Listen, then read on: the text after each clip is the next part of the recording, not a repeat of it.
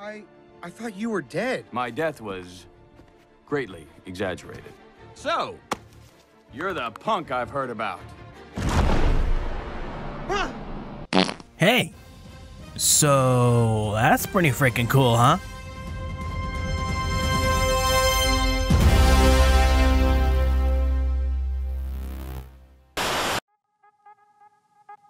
It's been around 3 years since the first season of Prehistoric Planet hit Apple TV Plus, and 2 years since the end of Prehistoric Planet Season 2. For all intents and purposes, it seemed like the brand was dead. Darren Naish, the lead paleontological consultant, has inferred or outright stated that Apple pretty much wants nothing to do with the brand outside of reusing clips in future projects. They did, however, recently re-edit footage and animate some new footage for a Lightroom exhibition that projects the dinosaurs onto giant dinosaur-sized screens in a cube-shaped room, so that could indicate there's still some interest in the brand. I had heard rumors of a third season of Prehistoric Planet focusing on the Ice Age or Pleistocene epoch for the last 2 years, since the end of PHP Season 2. Some concept art for Prehistoric Planet had been uploaded by artist James Grant well after the airing of both seasons, 2 pieces of which feature Cenozoic mammals. One showcases the giant Dinotherium in a forest, and the other a fight scene between a woolly mammoth and some people. These provided further proof for the rumor, but were shot down for various reasons I cannot fully remember nor find at this time. Most likely the artist or people involved with Prehistoric Planet coming out and saying it had nothing to do with a new season.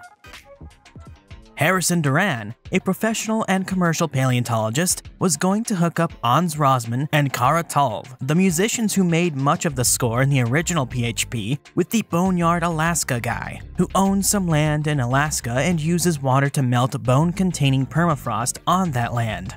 The artist wanted to use bits of mammoth ivory in their bespoke instruments, but since the production companies wanted to avoid any and all possible controversy, they ended up backing out of the idea. Regardless of any of that, it was just a taste of what would turn out to be true. Now, Apple TV Plus has officially announced a third season of Prehistoric Planet, titled Prehistoric Planet Ice Age. According to Mac Daily News, and probably more news outlets by the time this video greets your ears, the new show promises to be a, quote, sweeping new installment of the award-winning natural history series from executive producers Jon Favreau and Mike Gunton, produced by BBC Studios' Natural History Unit, with support from the photorealistic visual effects of Framestore, and narrated by Golden Globe Award and Olivier Award winner Tom Hiddleston, with an original score by Hans Zimmer, Hans Rosman, and Kara Talv from Bleeding Fingers Music, end quote. It's stated the show will have 5 episodes and will premiere November 26, 2025. It, quote, invites viewers into a dramatic new era of prehistoric life, millions of years after the extinction of the dinosaurs, an era shaped by ice, the intense fight to survive, and the rise of a new caste of giants, the iconic megafauna, end quote. Actually, any large animal is considered megafauna. Anyway, the news articles go on, quote, Prehistoric Planet Ice Age uses the latest scientific research and cutting-edge visual effects to bring this frozen world to life like never before, unveiling the spectacular habitats and inhabitants of ancient Earth for a one-of-a-kind experience, from towering woolly mammoths to elusive snow sloths, terrifying saber-toothed tigers to resilient dwarf elephants, only 3 feet tall. This series reveals the epic struggles and unexpected stories of animals that once ruled the Ice Age. Viewers will journey through vast tundras, barren deserts, expanding grasslands, and melting permafrost as these creatures battle for survival in the face of extreme climates, shifting landscapes, and the onset of the Big Freeze, and ultimately the Big Melt, end quote.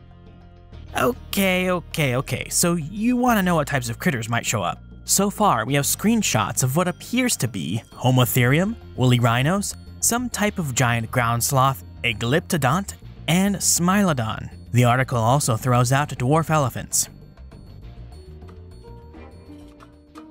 Based on how slim the ground sloth is, its blonde fur, and the fact it's climbing in what appears to be a Grand Canyon-esque backdrop, I'm to assume this sloth is the Shasta ground sloth, Nothrotheriops shastensis. Remains of the animal have been found in Texas, New Mexico, and La Brea tar pits. There have been caves found in the Grand Canyon containing piles of their dung, so insulated as to help preserve the organic material of animals that died in the cave, like the American cheetah. As such, I think we can assume the American cheetah and perhaps the entire Ice Age Grand Canyon ecosystem could show up. As for accuracy, I'm not a mammal expert, but it seems to follow most up-to-date reconstructions of giant ground sloths. Some work by Michael Deek has found that ground sloths may have been quite variable in their coat thickness, with very large ones being less hairy. But a mummy of this particular species exists and preserves a thick blonde fur. The baby on the back thing is based on anteaters and sloths with us today. It's speculative behavior, but quite plausible. The woolly rhinos look spectacular. Yes, they really did have striped horns. You'd really have to try to get a woolly rhino wrong, since their soft tissues were very similar to modern rhinos, just with more fat, more fur, and slightly different anatomical details that set them apart as their own species. Plus, there are a handful of mummies known, so I expect them to be free from errors. These guys were around in Pleistocene and early Holocene Eurasia, but seemingly never fully made it into North America. One anomalous fossil is known from Alaska, suggesting they may have made it as far as woolly mammoths did, but that remains uncertain for now. With the Eurasian woolly rhinos, I think we can assume woolly mammoths will show up as well, plus the article already spoiled their inclusion. However, the major mammoth present in North America during the Pleistocene and early Holocene was the Columbian mammoth, Mammuthus columbi. This critter was a lot taller than the woolly mammoth and had such a broad geographic range that they definitely would have varied in coat thickness. In other words, some up north may have been woollier, while the ones in Mexico were probably more like modern elephants. I sure hope we get Columbian mammoths, the best mammoths, but considering what they have already said and shown will be in the series, I highly doubt they won't show up.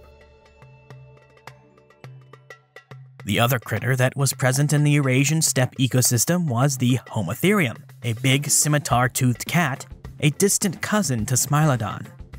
These critters were less stocky than Smilodon and were more adapted for running down their prey. They were easily one of the most successful cat genera, lasting 10 million years from the Miocene to the Pleistocene at around 12,000 years ago. Some minor criticism of the facial reconstruction has been raised, namely that the lips form too tight of a seal around the smaller but still large saber teeth of Homotherum. Interestingly, an ice mummy of a Homotherum cub had been published last year, so it's possible that may have been enough time to implement into the show. But considering the 2 to 3 year void of information on Prehistoric Planet in general, I'm guessing they may not have had enough time. Skipping to the next critter, Smilodon. This one looks more like it's in a La Brea setting, since there's more southwesty looking backgrounds. The anatomy is pretty good. Smilodon is one that is always discussed in a bunch of different ways, so I don't really want to touch on it right now. It deserves a lot more research. Lastly is the Glyptodont. It could be Glyptodon or Glyptotherium. I don't quite know the differences between the two yet, but I'm thinking you can tell from their shell ornamentations and the proportions of the face, both of which are hard to tell from this angle. I hope there is a South America episode in the series, but it would also be neat to see something covering the transition between North and South American fauna. So maybe the Smilodon plays into this episode regardless of if it's in North or South America. For what it's worth, this Glyptodont looks quite a lot like what they should look like, though there is a lot less wiggle room with these guys than with other more enigmatic megafauna. Okay, now about things I want to be included. They said dwarf elephants, which makes me think of the island species of the Paleoloxodon genus, like Paleoloxodon falconeri of Sicily and Malta. However, there were 7 species of dwarf Paleoloxodon throughout the Mediterranean. There were also many other dwarf elephants, but they are more commonly called mammoths, such as the Wrangel Island mammoths, a dwarf population of woolly mammoths off the coast of Russia. There was also the Channel Islands mammoth, Mammoths exilus, off the coast of Southern California. There were a lot more, but that just goes to show you the diversity of answers the question of what they mean by dwarf could be. Any one of them is super interesting and rarely if ever shown in documentaries. I hope they do show some spotlight of super recent megafaunal extinctions, such as the Australian megafauna, New Zealand and Hawaiian bird faunas, or even the super weird reptiles of the Caribbean. What do you hope they show? Let me know in the comments below. Let's get our speculation caps on. For more interesting stories about nature, the history of life, or what goes bump in the night, subscribe, like this video, drop a comment in the comment section below, and hit the bell icon to stay in the know with everything Edge. Thanks for watching.